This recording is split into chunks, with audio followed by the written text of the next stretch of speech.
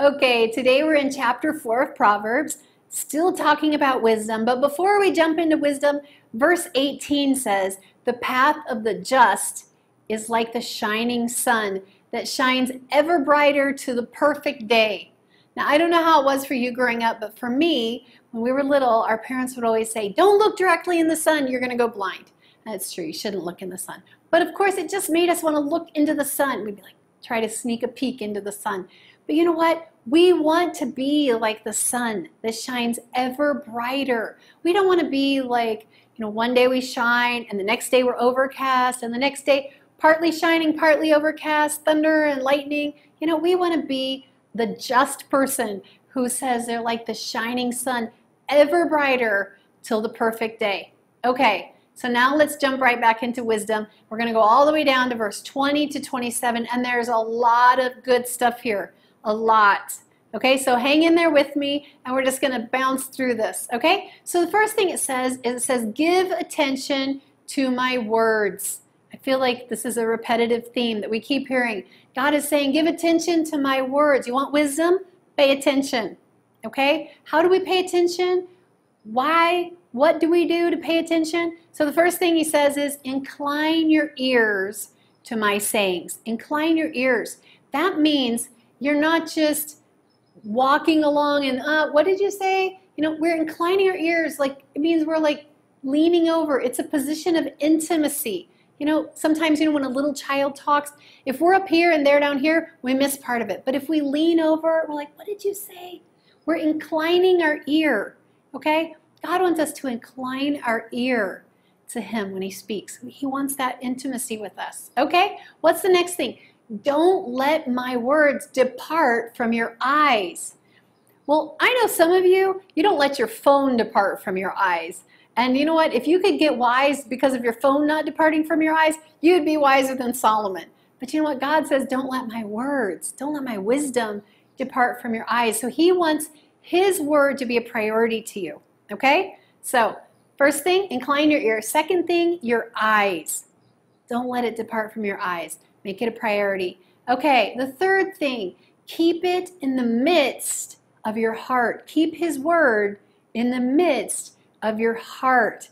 That means, again, we have to keep putting his word in our heart. Why? Because it says they are life to all who find them and health to all their flesh. So God is not just trying to be bossy and say, okay, don't let my words get out of your heart. He cares about our life being whole and healthy and life-giving. And he knows if your word stays in your heart, his word stays in your heart, it will be life-giving to you. Okay, number 4. So third was keep his word in the midst of your heart. The fourth one says keep your heart with all diligence, or guard your heart.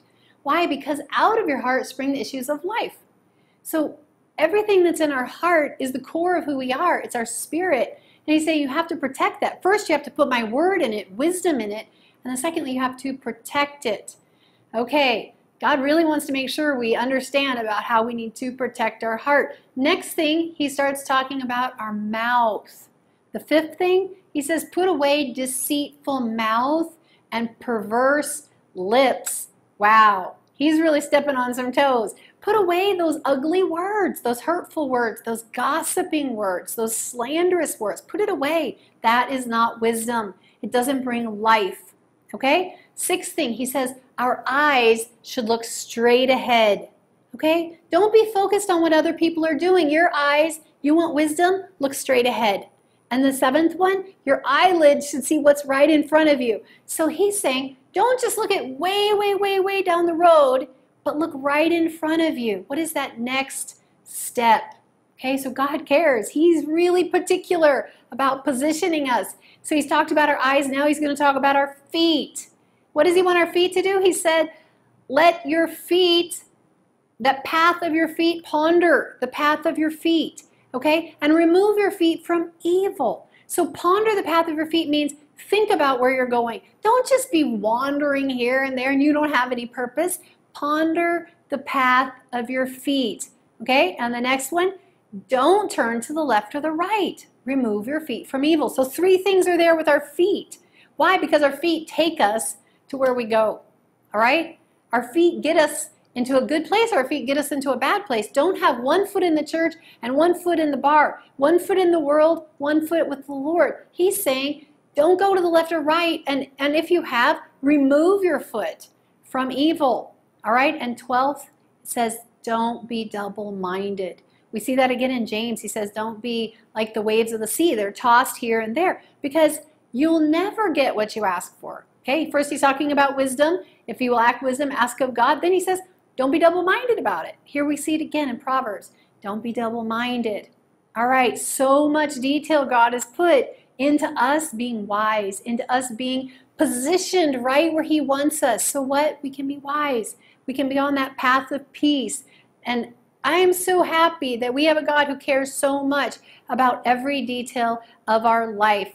You know, there's a quote that says, you know that you're on the right path when you stop being interested in looking behind you. So, going that second mile, we're going forward. While we're going forward, we can't just be focused at looking backwards. We need to make sure we're guarding our heart. We're putting his word in our heart. We're inclining to him. We're listening to him. We're hearing his heart. Our eyes are focused straight ahead. Our feet are not taking us in the wrong path. Amen? We want to be like the shining sun, shining brighter to the perfect day.